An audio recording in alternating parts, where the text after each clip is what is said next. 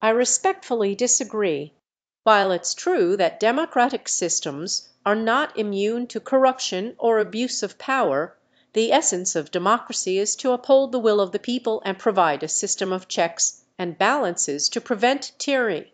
In a democracy, power is distributed among elected representatives rather than being concentrated in one individual or group, which limits the potential for tyranny.